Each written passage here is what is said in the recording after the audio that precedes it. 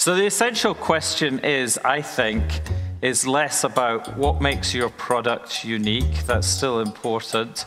But the question we have to answer as marketers today, and honestly and brutally, is why on earth anybody should pay any attention to you.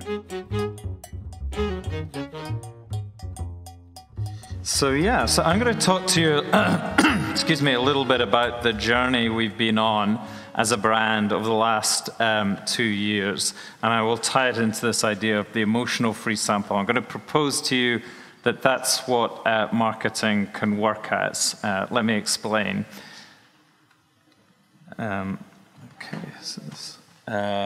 So it really starts with this moment. This is 1961.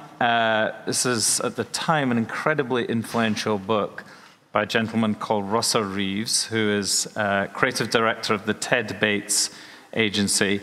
And he proposes this idea, the unique selling proposition.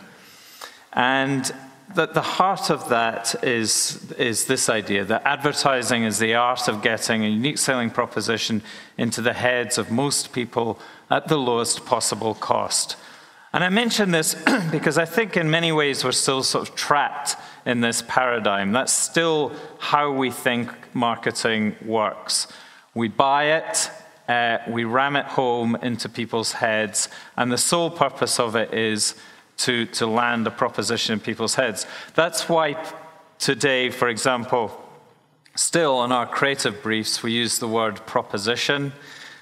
We still think in this mode.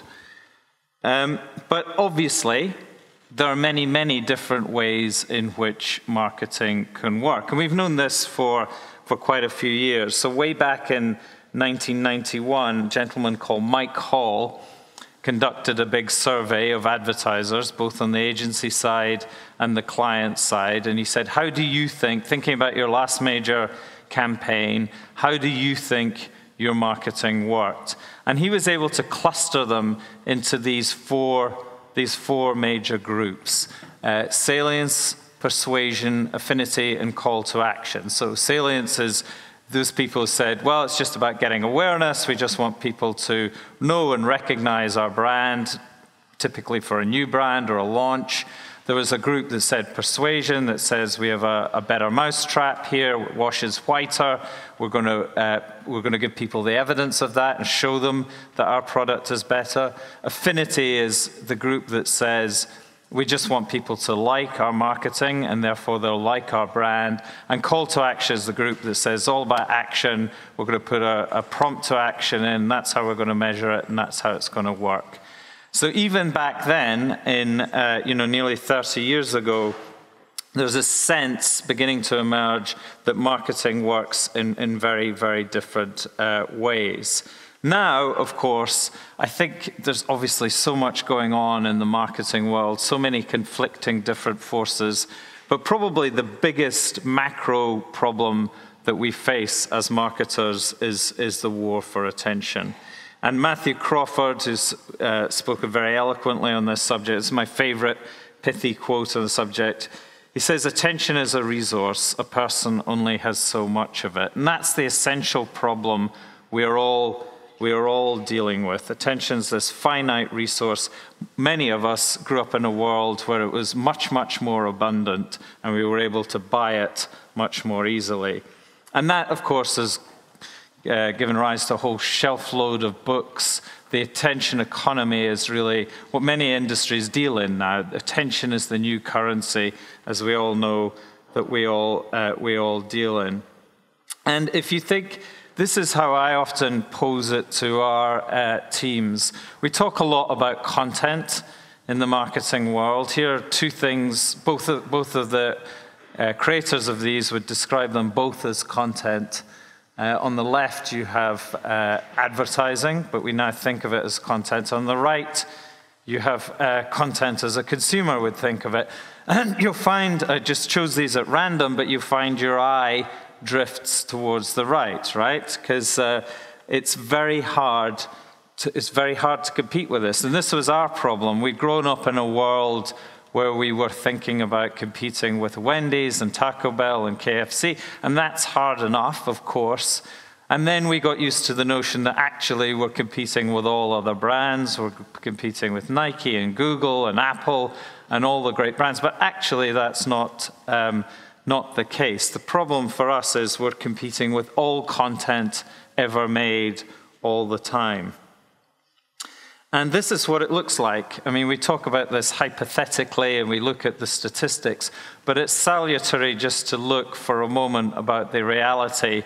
This is the war for attention as it's experienced in my living room, in your living room, in everybody's living room every evening as we're trying to get through to people. That's our rich, engaging content on the TV, and of course people are flicking back and forth between it, if they're doing that at all.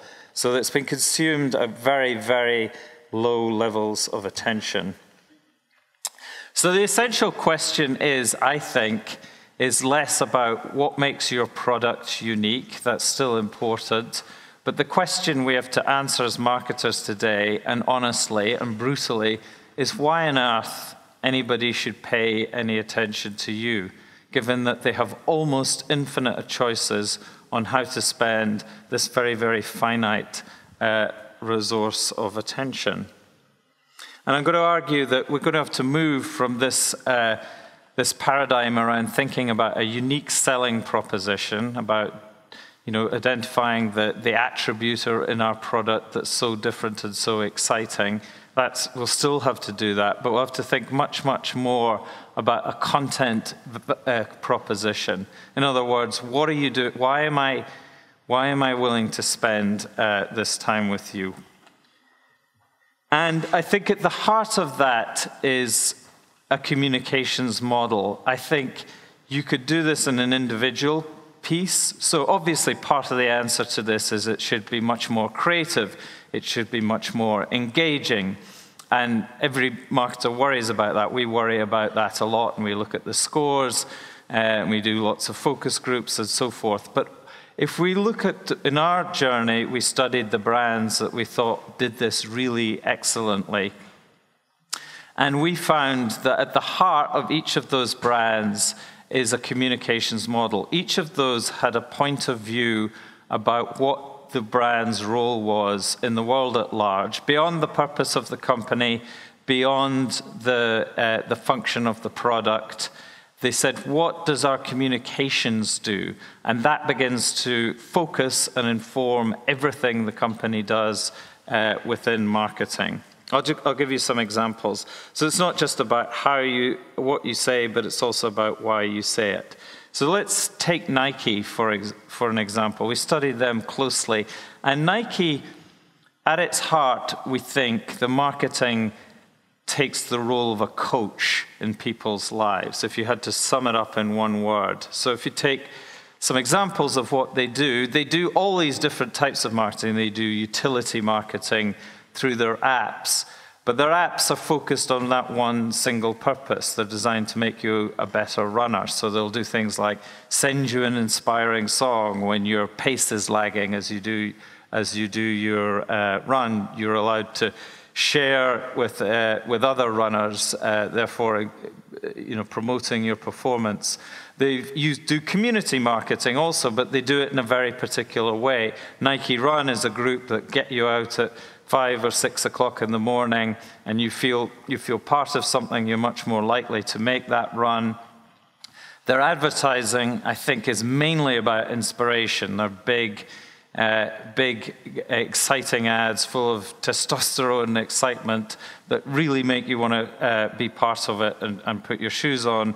And then the retail experience is all about helping. So where salespeople are now coaches, effectively. They're trying to find you the right equipment. They're trying to give you the right things to do. Apple is another example of a brand that we think has a very, very clear view of what their communications model is, and it's a product demonstrator. Apple takes the view that all of their products are unique, and the role of marketing is to demonstrate that uniqueness. So radically different communications model, but still very valid for them. So that informs what the retail strategy with the Genius Bar, the tutorials in the store, and so forth. take a campaign like Shot on an iPhone, and its use of first time Apple ever used social media around Instagram, but it's essentially product demonstration. It's saying, here's what you can do with our amazing new camera and our amazing new phone. The emoji advertising you've seen in the Grammys, again, product demonstration. And the online experience, as you'll all know, really well thought through, rich and instructive, always pushing you to a deeper experience in the product.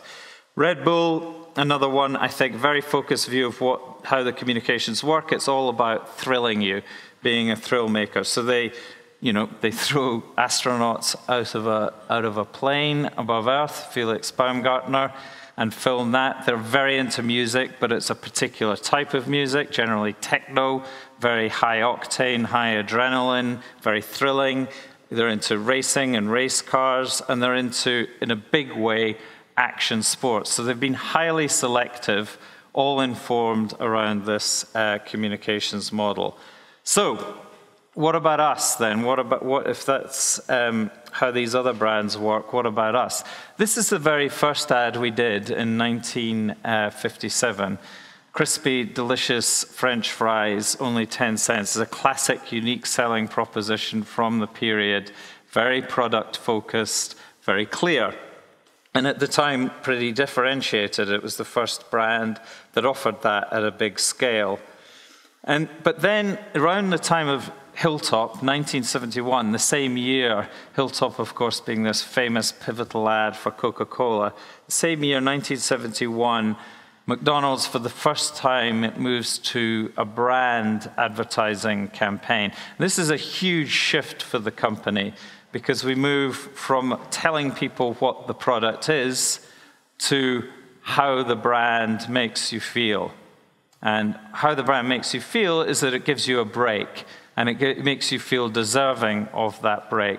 And it's a beautiful campaign. It runs for many years, and it's still, as you'll see, the foundation of everything we do today. We move from thinking about French fries to thinking about moments that we create around those French fries. This is just the one graph I'm going to show you today. This is from Nielsen last year. It shows the amount of time we, in the US, spend on media consumption every day. I found it pretty horrifying. It implies that nearly half of our day, of our 24 hours, is spent on consuming media of some sort in different proportions, and it's going up. So that means the water in which we swim, the way we spend our day, is now in large part media. In other words, what you need a break from today is media. And this suggested a real role for our marketing. And so we've developed this model which we call feel-good marketing. And this is what we mean by an emotional free sample. Our idea is that every point of interaction around the brand, however mundane, and I'll show you a few in a moment, can be a moment of delight. And in doing that, can kind of become the equivalent for the brand and the product itself. So it's not saying deep and meaningful things, generally. It's not asking people to think. It's asking them to feel something, and feel something that resonates with their experience of the brand. And I think that's true if you think about the line, "I'm loving it." It's not a thinking line. It doesn't have a deep thought in it. It's a feeling line. It makes you feel something in your heart. And this very simple idea has profoundly changed the sort of marketing we've done, or we're experiencing a big shift from very functional advertising to much more emotional advertising. Second point is we also have this sense of confidence or excitement in what we do. I think we'd lost somewhat in the past. Ray Kroc famously said, "We're not in the hamburger business, we're in show business." Ray loved that sense of razzmatazz and excitement and fun and playfulness around the brand, and we're trying to reinvigorate our brand in that sense. So I'm going to start off with showing you some examples with perhaps the most mundane of all. This is my favorite, actually. This was a restaurant manager in Spain. The restaurant next door was stealing the Wi-Fi, and instead of suing them, which I think would have been our old instinct in the old McDonald's, we just used the Wi-Fi login code to have this witty little message. If what you want is free Wi-Fi, stay where you are. But if you want a good meal, come to McDonald's. So at the most mundane point of interaction, we're able to do that. Here's another example. This is a youth attraction campaign from Australia. When I say the most mundane points of interaction, this replaces the old-fashioned paper job application. Millennials looking for a job in Australia? Then you may have to do a snapplication. Well, forget a resume and a cover letter. McDonald's now testing out a new way to apply for jobs. Macca's is inviting people to apply for work by sending a 10-second message on Snapchat. Snap locations let people use a special lens that show the applicant in uniform. I better learn how to use Snapchat. Yeah. McDonald's is Australia's biggest employer of young people. So to find the next generation of crew, we turned Snapchat into an innovative new recruitment channel and created ads that instantly triggered a snapplication, transforming them into one of the McDonald's crew. All they had to do was tell us why they wanted to apply. Hi, my name's Alicia and I live in eastern New South Wales. I've suited up for my Snapchat interview. I'm really enthusiastic, Fast learning, an all-round good guy. and I really need a job and I love food, so hire me. We received thousands of snapplications on the first day alone. News spread around the world, becoming a global talking point. And in a matter of days, we placed young Aussies in real jobs. Meet McDonald's latest recruit, snapping up her first job through... I'll make up some time there. You get the idea. A mundane point becomes a point of interaction. These are posters our French office did. They're backlit bus shelters you see on a cold winter's night in Paris. They're kind of beautifully artful, I think beautiful objects in their own right. Instead of the normal price and promotion, they become objects of delight. Moving over to London, this is an IMAX theatre in a big traffic circle, famous traffic circle in central London, which we take over and make into a Big Mac. Here's a poster campaign we did for Big Mac's 50th anniversary.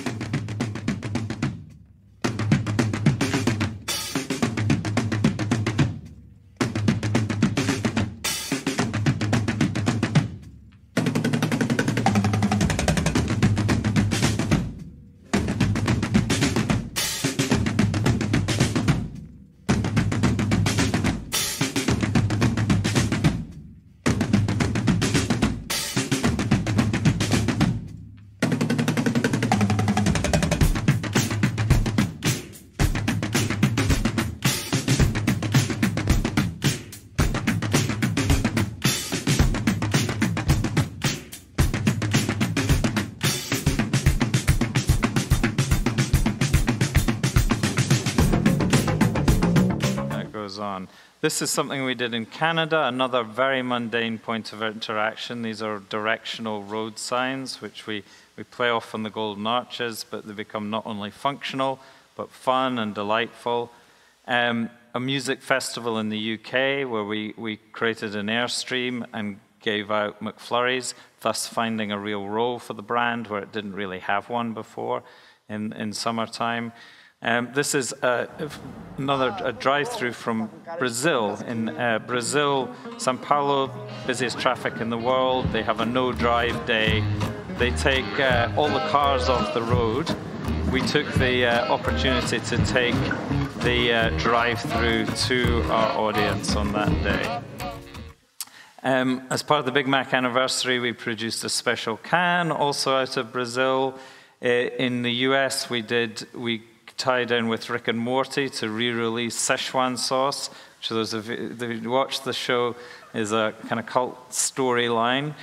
We created riots in the state of Florida as people lined up for that, we're proud to say. And I'll show you two final examples. This is a campaign we did out of Canada that turns a small product detail into a topic of national debate. The Big Mac is an icon, and for the first time in 50 years, McDonald's Canada was changing the recipe of it by adding bacon. But there's a lot of Big Mac lovers out there who might not agree with the change. So instead of trying to push this new sandwich on Big Mac purists, we did something else. Now that's a Big Mac. It's not a Big Mac, it's got bacon on it. They call it a Big Mac. They're wrong. You can't just... They're wrong? We questioned it by asking, is a Big Mac with bacon still a Big Mac? We got people arguing over the world's most iconic burger. It can't be a Big Mac if there's bacon on it. No. Just because you wear a hat doesn't mean you're not you. If we add bacon to this Big Mac, is it still a Big Mac? I say yes. The god of sandwiches, and now they've added bacon to it. The time is now, people. We added fuel to the fire with more questions that made people rethink their stance on the new Big Mac. Is a car on track still a car? Is a boomerang that doesn't come back still a boomerang? Are pants cuffed above the knee still pants? Our YouTube masthead broke an engagement record with 32 million interactions in one day, and 65% of people who voted thought it was indeed still a Big Mac. The campaign generated over 700 million impressions, and social mentions of McDonald's went up 188% in the first 2 days of the campaign. Even Americans wanted to know if it was still a Big Mac. I guess they're gonna let the North decide. But most importantly, we sold bacon Big Macs. A lot of bacon Big Macs. 37% more than initial projections. And thanks to the less progressive burger lovers, sales of the original were 14% higher as well, making Canada's craving for the world's most iconic burger stronger than ever. A Big Mac is iconic. It has an ingredients list. 2 all-beef patties, special sauce, lettuce, cheese, pickles, onions on a sesame seed bun. No bacon. Okay, so I want to conclude there. I think what I'd like to leave as a parting thought is this sense. All of these notions are important. We've moved from talking about the proposition of a brand. There was a period when we talked about the emotional promise of a brand. We hear a lot about purpose today. We'll be talking about that later in detail. We take that very seriously too. But I'd ask you also to think about the presence of the brand. What is its role in the world? What is the marketing actually doing? What is your communications model? Thank you.